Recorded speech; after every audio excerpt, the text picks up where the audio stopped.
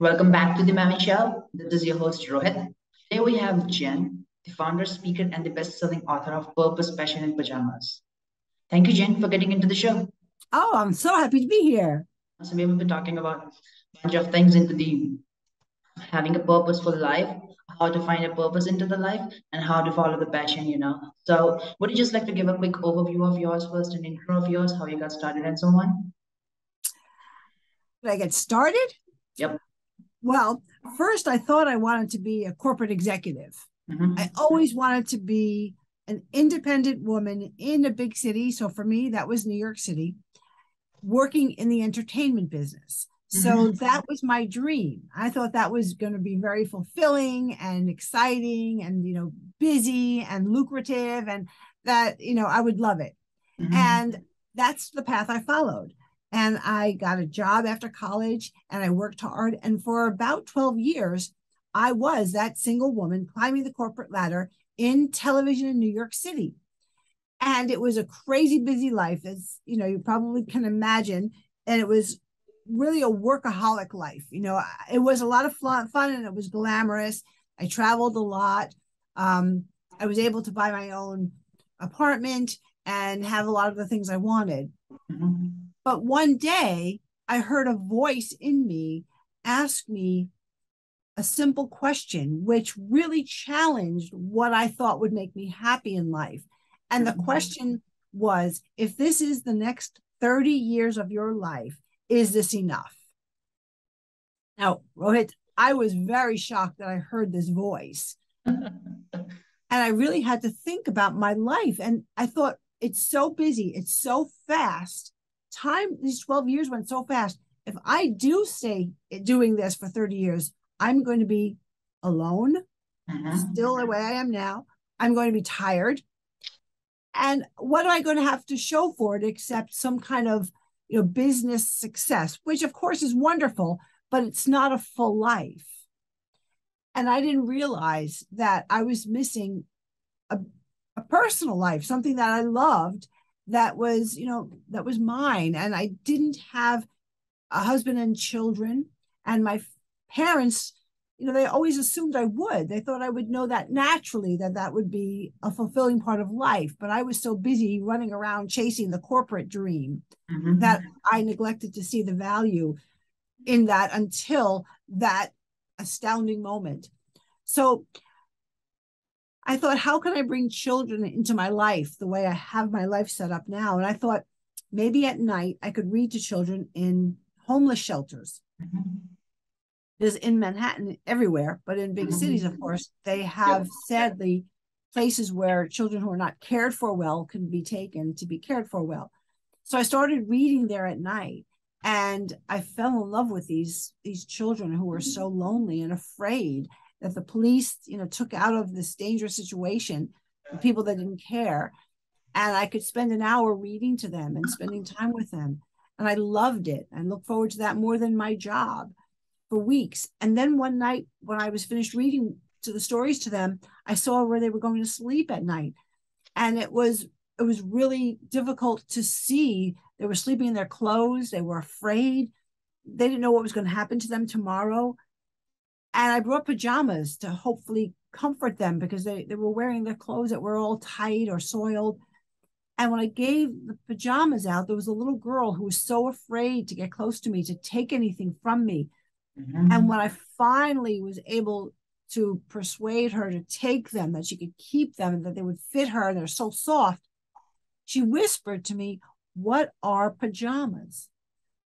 And that broke my heart. I never could have imagined that there was a child who would ask me, "What are pajamas?"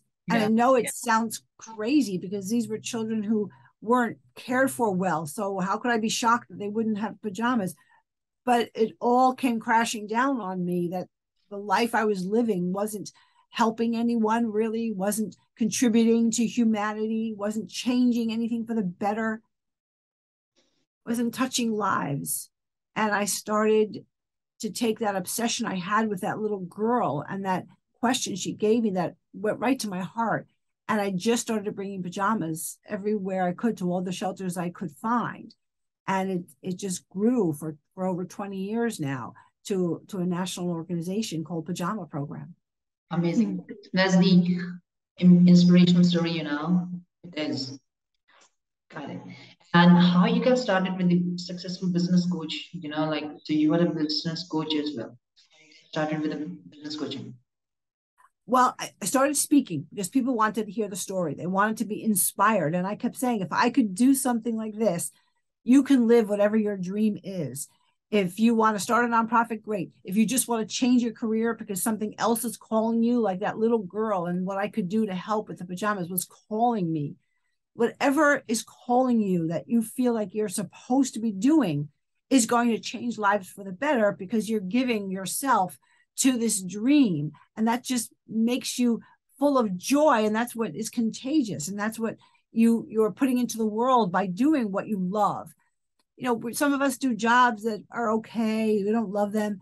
That's the energy we're putting into ourselves. That's the energy we're putting into our company and into the world. But when you take the time to figure out what is your purpose, why are you here? There's something special for you to do. That's what changes your attitude, and it changes people around you. It's amazing. What would you like to say about how to, how say about the living a true life, like true life, living of true life and living a true life? Yes, I think if you take the time to discover what you love to do, what you would do 24 hours a day if you could, if it only would pay you money, that's what you have to find a way to make some money doing. And if it's impossible, then you continue making money and you do as much as you can with what you love, because that will satisfy you and it will change everything in your life. It's like your North Star. It becomes what you make your decisions about. Is it going to help me get more of this that I love? Because if I'm doing more of this that I love, that's the vibration I'm putting into the world and to everybody I meet. And what would you like to say about the quote, sharing is caring? What about that? Oh, well, I say purpose changes everything, but I also talk about the human connection. And once you find what you love and you share it and you talk about it, like I was saying, and other people feel that passion in you, that compassion, they want to hear more. And then you're so excited about what you're doing. You want to find out what is everybody else doing. And it brings us all closer with this bond. And I know that people say the power of one can change everything. And people even said that about what I was doing. Look, you're one person, the power of one. And I have learned, Rohit, it's not the power of one that changes things. It's the power of one another that moves mountains and moves people. Do you think every single thing has a purpose in the life? In career, in relationships, in friendships, in business life, in anything. Without purpose, do you think the life is making sense for anyone or not? There are people who probably don't take the time to find their purpose. That makes me sad because they don't know that they have a purpose. I didn't know I had a purpose. I didn't know we all have our own purpose. I thought famous people had a purpose. The rest of us had a decent life, an okay life, and we would be, grateful for that. But I was wrong. And we all have a purpose. And for those people that haven't yet realized that, I hope they do, because they're missing out on the reason we're here together, the reason things happen, the reason the pandemic happened has brought us all together and has made us reconsider what we've been doing and maybe make some changes so that we feel more connected and more fulfilled in our work and our personal lives, for each other. Purpose can be driven to the goals as well, and the passion as well. It's purposeful. Finding your purpose is what makes you passionate. That's how you know it's your purpose. If you wake up wanting to do it and you go to sleep late because you wanted to do it some more, that's the best way to live, right? Last question: how to find a purpose? Well, I can help if they want to go to my website or my blog. One of my blogs is Finding Your Purpose, how to do it.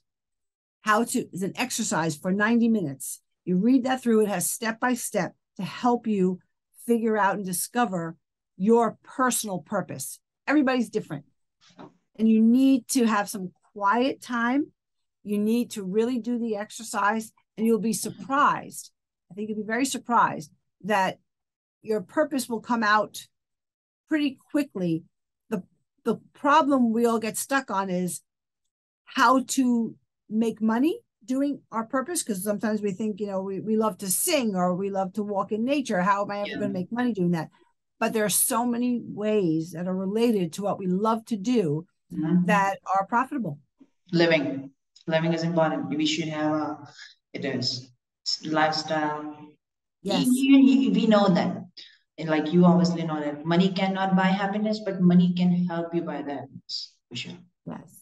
A basic standard living, the lifestyle you want to own, the luxurious things you want to own, and that's the thing, or the people you want to help, the society and so on. Right.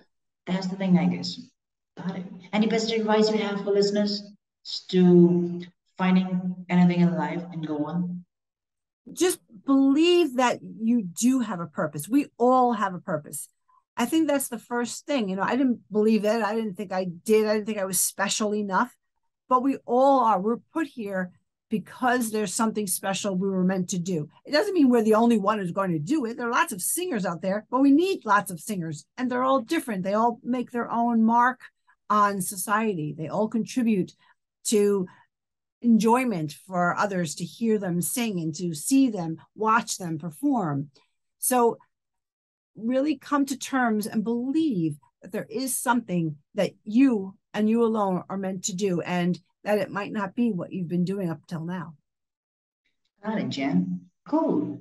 That's all from my side. By the way, thank you so much for getting into the show and sharing these bunch of insights with the listeners and so on. And it's been amazing, Thank you. Thank you for this invitation. I really, really enjoyed it. Amazing.